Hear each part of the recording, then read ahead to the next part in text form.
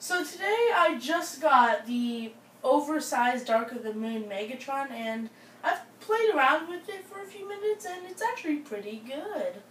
So this is the original Megatron, but it's basically what they did was it's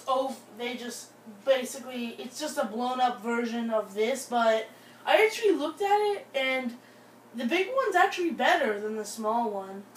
Like some of the parts on the small one, they're like when you're trying to get the grill pieces in, like these two pieces to come together for the cabin, they don't stick together very well. But with the big one, it works fine.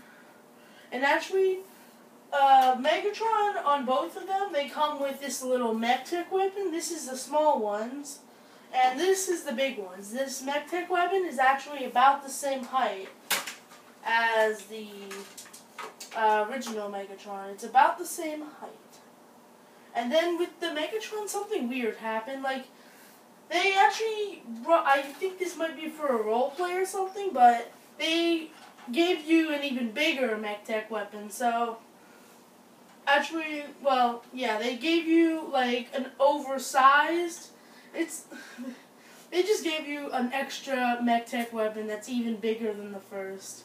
But I'd say this toy was actually pretty cool, and it actually does have some lights and sounds on the back. There's a button in the back.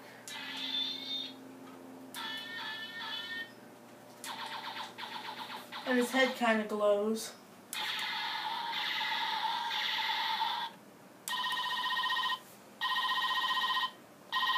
So let's do a 360. So we're going to do a 360 of the model. Okay. Hold it up. Oops.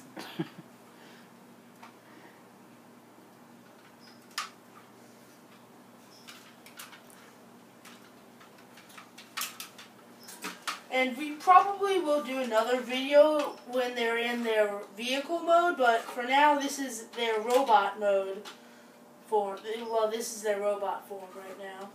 Cool. Alright, so this is July 2016 and Maddie is 10. Bye. Almost 11. Almost 11.